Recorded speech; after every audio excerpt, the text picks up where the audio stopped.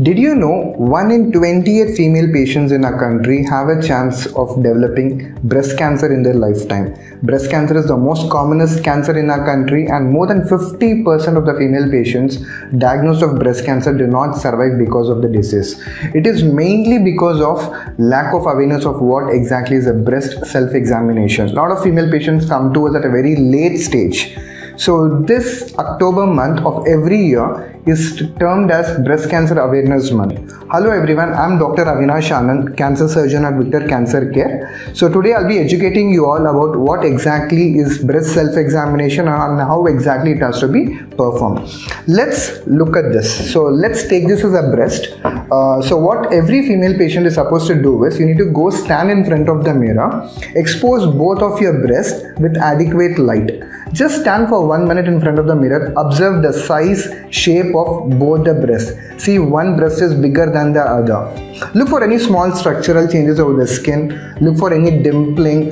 Look for any thickening of the skin. Sometimes the skin of the breast can appear like a peel of an orange, which itself can be a sign of a breast cancer. So observation is the first important step in every breast self-examination. Spend 1 or 2 minutes. Once you are done with it, use 3 fingers of your right hand, divide the breast into 5 different quadrants. So what you can do is, suppose if this is a breast, this is the nipple and this is the areola, make it into 5 quadrants. This is the right upper inner quadrant, right outer quadrant, right lower outer, right lower inner quadrant, and the central quadrant is the nipple and the areola. So use 3 fingers, use the pad of the finger, not the tip of the fingers. A lot of times when you use the tip, you miss small swellings. So use your pad of the fingers and apply the fingers. Just apply different pressures. Your pressure application is very important.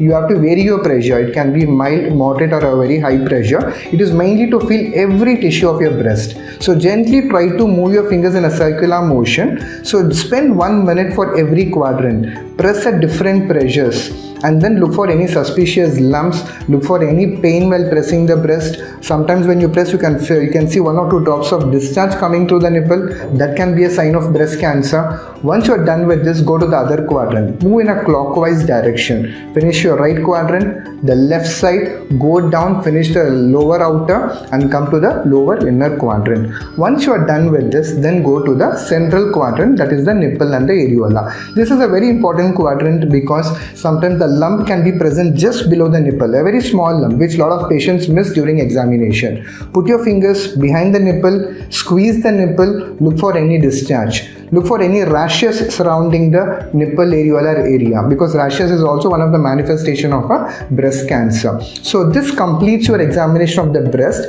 Last but not the least, the other most important area in breast self-examination is your underarm. So the armpit is one of the area of metastasis of the breast cancer. So once you are done with this, raise your arm, put your fingers in your armpit, look for any small swellings or any pain in the armpit area, because that can be a lymph node. A lot of times I've seen patients wherein they do not have any lumps in the breast, but they come to us with the metastasis in the armpit. So these are the most important technique for breast self-examination. Do this every month, once a month, every particular day, the same date every month. And if you find any suspicious lumps or any signs of breast cancer, do consult your oncologist, because this can prevent a major spread of the disease. Thank you so much.